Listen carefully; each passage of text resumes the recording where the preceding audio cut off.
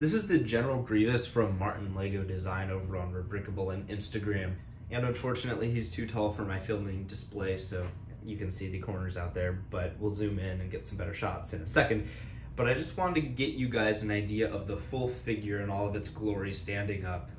And I think it looks incredible like this. I'm so happy to have this in my collection. I think it looks really cool posed up on my shelves, and I think it's one of the most interesting MOCs that I've seen and that I've actually got the pleasure to build. Now, I'd say this cost me about $45 to build. However, there were a few things that I swapped, so there are some expensive pieces in this I'll talk about in a second that I swapped out, and then there were some problems with the actual parts list, which I will also discuss. And so overall, with those issues, it was actually 55 or so, and then I actually made my own stand. So if you were building it completely as he designed it with his stand and all, it would probably cost you about $65, give or take. All right, so let's get some closer looks at this actual build. This was about 400 pieces for the build itself. The rest of the pieces go into the stand. And a bulk of those pieces do actually go into this chest. So we have this green windshield piece, which has croissants and Batgirl's hair.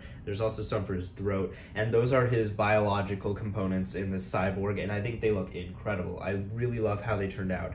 These rib pieces are using bionicle claws, and they're very hard to kind of get in a position where they're even. They look really great, kind of covering up his chest. They don't come out and around it as far as I'd like to see, but for the most part, it looks pretty great.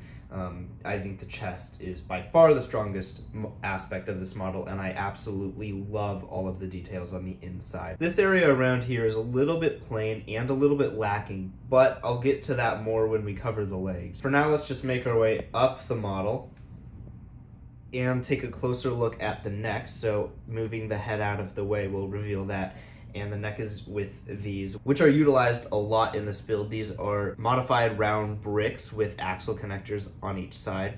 And then there's some claw pieces on each side of the neck, which will kind of act as just a little more detailing, and I think look really good in there. And so with that, it comes together to create a good looking neck. And of course, these windshield pieces in tan make an excellent collarbone. I really love that. I think this whole neck area is my favorite part of this model. What's not my favorite part of this model is the actual neck itself, because the only point of articulation is that ball up there, which, as you can see, he can look significantly downward all the way into his actual collarbones. He can look a decent amount to the side. I'd like to see a lot more than just that. As you can see, same on the other side. I do like being able to see the neck under there if he is looking at the side, and personally I do have him displayed at an angle so he's looking at you, and I think it looks a lot more dynamic. And then of course he can look as much up as I think you'd like to see, and he can move anywhere in that radius. However, because this is the only point of articulation, you can't bring the head out. And one of the key things about General Grievous is his posture, which is very humpback, and I don't think that this gets the arch in his back completely right. I think it is a little bit too stiff, and I think the head should be out a little farther and down just a little bit. But you can get some good looking poses out of this, and I think that the head has enough articulation. Not quite as much as I'd like to see, but definitely enough. Now, if you were wondering, this head is actual Lego. It is from Lego's buildable character line, and it's got incredible print detailing, and it looks absolutely beautiful. This is what the rest of the model was scaled from, so because there's only this one head, it would either have to be brick built, or to use this, the rest has to be scaled to it. However, I think that it is a little bit overscaled compared to the head. I think the head is a little bit small for the body, and it's not that noticeable, but I'll come to show you other parts of it that kind of make it look a little bit disproportionate as well. I think the head is not the worst part of the proportions. Of course, it came in tan, so the rest of the model had to be in tan rather than white, which I prefer a tan General Grievous anyway. On the back of the torso, we have a couple issues, I'd say. They're not big problems, but I don't really like how these back panels leave so much hollow emptiness inside. I think that it should have been covered up a little more, and I think that this top part is a little lacking in design and doesn't really look like General Grievous' back. But I do love this bionicle projectile launcher piece used as the spine. I think that gives it a perfect curve and really like how that looks. I kind of wish it wasn't so hidden in there. As you move up to the head and neck piece, you can see it's on a ball, and this is one of my problems, is that he has the wrong length of axle in the instructions. So I got too long of these axle pins and I had to supplement brown ones from my own collection. It'll actually be gray if you buy the right ones. One of General Grievous' most iconic aspects has to be that he has 4 arms. And I think the designer did a really good job capturing that. Of course, we have the shin pieces from the buildable characters as the shoulders, and they are very posable, so they can be moved in a lot of different angles. However, because it's on these angled bricks, it puts the arm at a right angle when you lift it all the way up. It's on a Mixel's ball joint with the axle, and so you can't get the arms any higher than this, which is kind of a shame.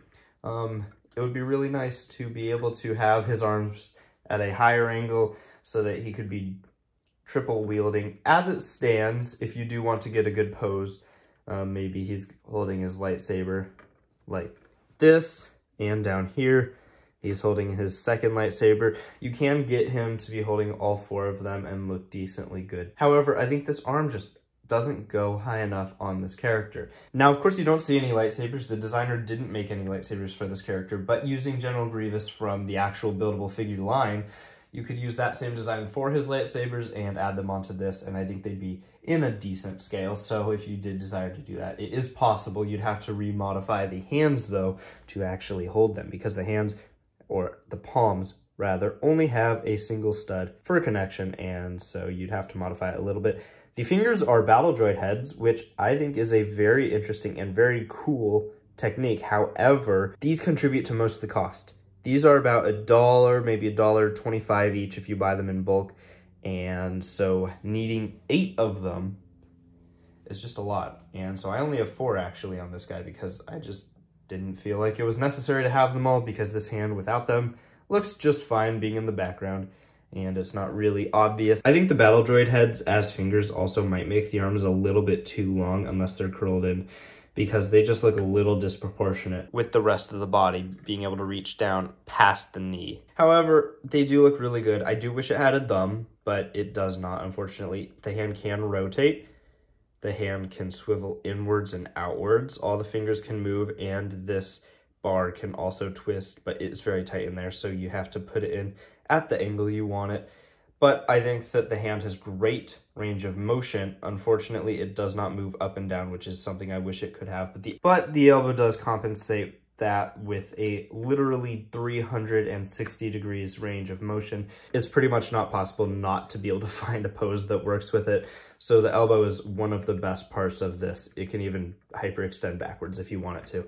And it has a bionicle claw piece there to kind of have some greebling details. Now, of course, you'd be wondering if you can connect the arms, and to do that, you'll have to take that piece off, and then you can connect them. However, when you do, the hands do get in the way and splay it like that, putting unnecessary strain on the bricks. I don't think you can realistically connect them without modifying it quite a bit.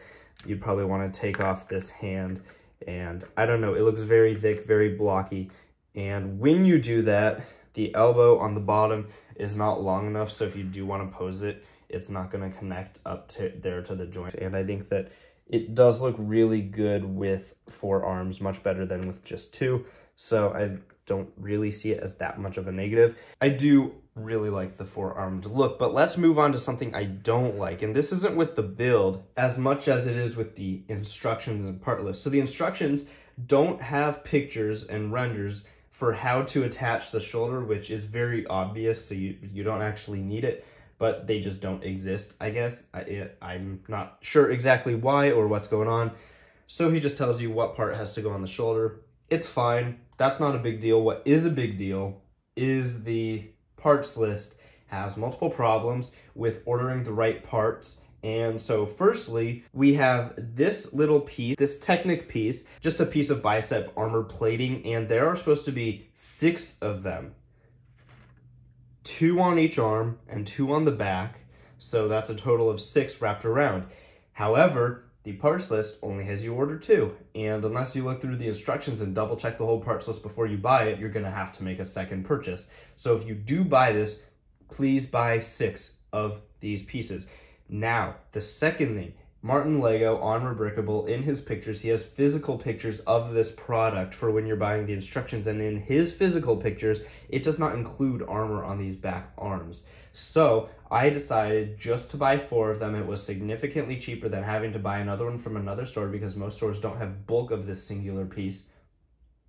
And so I did end up leaving these ones off, and I think it looks pretty much fine because you're not really going to see it when it's on display. You're only going to see those front arms because of how thick and bulky they are with the shoulder armor and these bicep armors. So honestly, I didn't really mind, just like I didn't mind not having the droid fingers. They're just there to show that this is General Grievous, the Cyborg General with 4 arms, and I think it's fine. However, if you do want it to be complete, that is something that was definitely kind of annoying, having to make another purchase on top of what I already thought was the complete build. However, that's pretty much this whole upper design. Now let's move down to where this model falls apart both figuratively and literally. Honestly, it's not that big of a deal. I still love it. I think it's beautiful, but this might be something that might be a fatal flaw to some of you and might be enough to stop you from buying this. Now there's another piece that looks almost identical to this, but has a second little triangle that comes out in a wedge shape, comes to a point down here, and is another triangle to make these a triangle from the top and a triangle from the side. As you can see, this is a triangle, and then it comes down and makes another triangle. And so those look significantly better back here. However, for tan ones, to get 2 of them from the same store, which they're only available from 15 or so stores, they're a very uncommon piece, and they are $2 each. If you want to get them from the same store, it's going to cost you $6 each, which is absolutely absurd. So I opted to get these ones that are just those pieces without the extra triangle, and they cost me 15 cents each. They look just as fine. You're never going to be looking at this area. It's acceptable to me, but I really wish that he would have, looked at the price of the pieces before he put it on the model.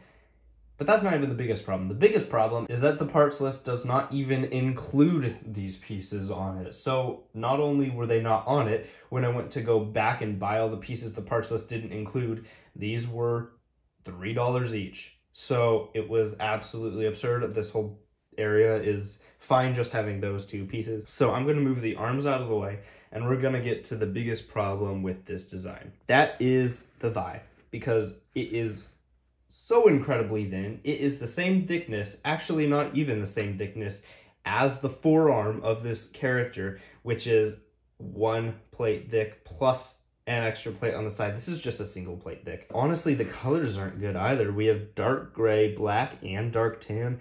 It just doesn't go very good together, and it kind of looks like it was an afterthought. I've definitely noticed on display, they do look a little thin and shaky and not really in scale with the rest of the fig.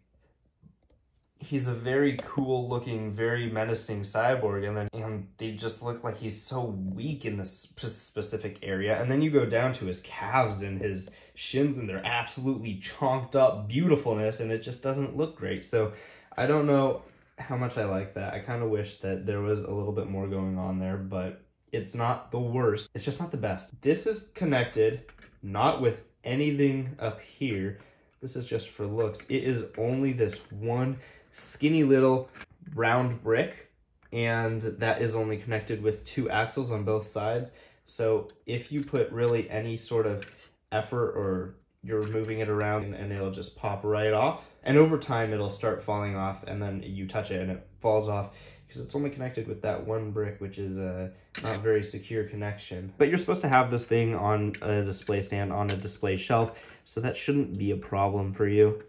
It's not a big deal to me at all, so I'm not really worried about that. Especially because of the absolute beautiful posing you get from this. He's a cyborg, so I'd assume that he'd be very flexible, and I think that this captures that really well. So the hip can come outwards, and that's a pretty decent angle. I'm honestly pretty impressed with that, and you can put the shoulder armor up here. I think it looks pretty great. It can also go inwards all the way. There's the stand blocking it, but it can go even farther than that if you really wanted it to. It can come up, rotate in. He could sit cross-legged. It can go back, rotate out, rotate in. Honestly, just great motion, as you can see.